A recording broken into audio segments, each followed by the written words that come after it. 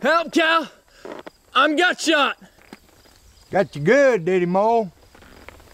Well, I'd like to come help you, but I got more pressing things to do. Oh, as an afterthought, you're a hell of a lot better off than Hanley.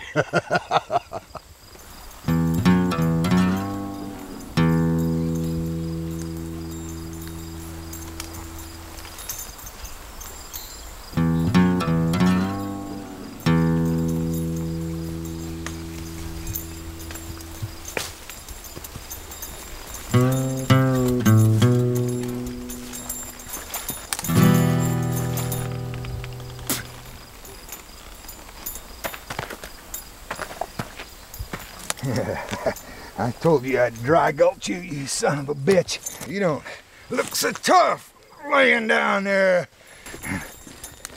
That's a mighty fine looking horse you got over there, Canfield. You know, it's a shame to leave him out here all by himself. I think I'll take him with me.